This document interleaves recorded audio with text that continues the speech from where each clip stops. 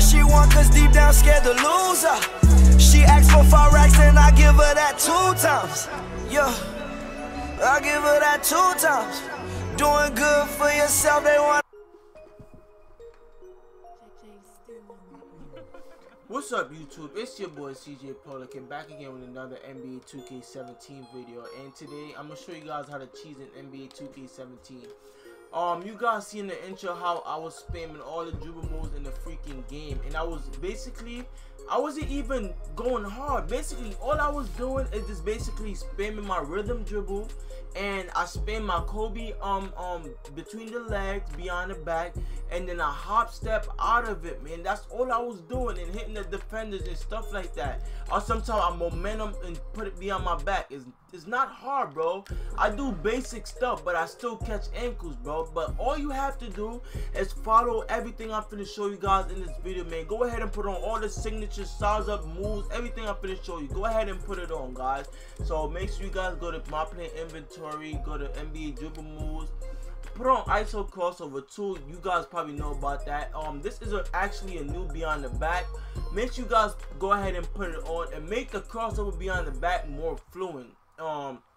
Hesitation, I use 1. Rhythm dribble, I use normal 5, because this shit is so crazy. I could hop jumper out of it anytime. This is basically my backup escape move. Anytime I get stuck, I go between my legs and I hop jumper out of it. Just hop. That's basically all I do, man. Once I get stuck, I hop jumper out of normal 5, and that's my counter move right there. And the normal 3, I basically use that to speed boost sometimes. I don't know why. Yeah, man. So everything you see right here, basically go ahead and put it on. Between the legs, I actually use Kobe Bryant or Kyle Lowry.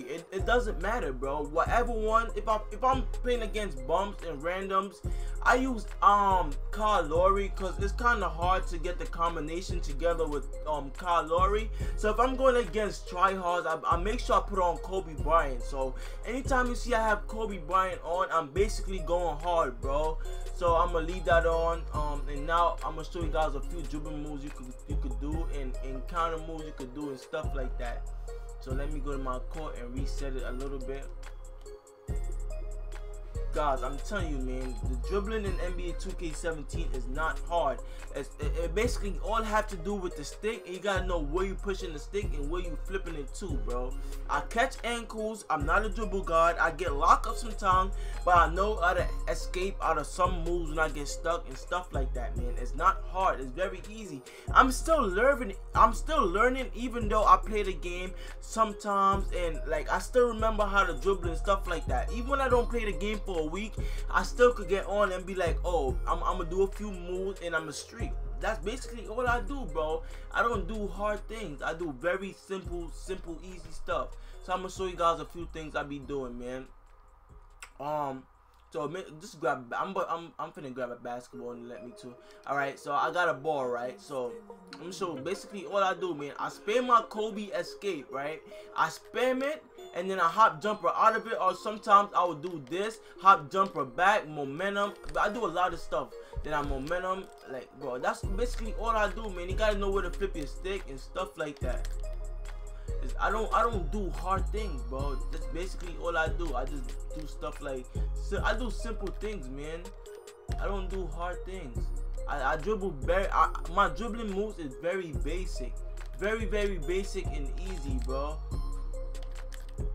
I don't do anything hard, or like you see how Hint the Tank be going hard dribbling and stuff. I actually know how to dribble like that, but I don't force it, bro. You gotta let the game come to you. If you don't know how to do something, just practice in your mic court before you actually go to the park and start spamming it, cause you're just gonna be messing up, bro. I'm really not trying to curse, but you're gonna be messing up if you're trying to spam dribble moves and you don't know how to do it. And this jump shot I'm actually using is cash. I made a video on it recently, so make sure you guys go ahead and check it out, man. But this is what I want to show you guys. This right here, man. This momentum behind the back. This actually make the momentum behind the back faster. Normal 4 behind the back actually make the momentum behind the back more fluent. And what I noticed lately, you catch a lot more ankle using crossover 2 and normal forward, because when you go beyond your back, it's so crazy that it's so freaking fluent, bro. Like it's just going all in one motion. But I'm about to do it right now. So I'm on momentum and I'm gonna put it behind my back. Damn, hold on, my shit is on freaking. I could tell when it's on freaking, what you call it? I could tell when it's on camera to, oh, it's on absolute. So I don't know why my shit not working, bro. Like, look, all right, so momentum behind the back. See, it's way more fluent, bro. Excuse me, guys. Once normal 4 is on, it's way more fluent, guys. And basically, man, whenever you spam your moves, man, and you need a escape or a freaking backup plan, and when you get stuck, all you basically have to do is hop jumper, man, and this actually make your dribbling more faster and you get more speed bursts and stuff like that, man. And this is the video for today, guys. Don't forget to subscribe, man. It's your boy CJ Polo Kid, and I'm signing out, man. Peace. Catch you in the next one. So much water on my neck, I need a bowl of some. Hey, saw me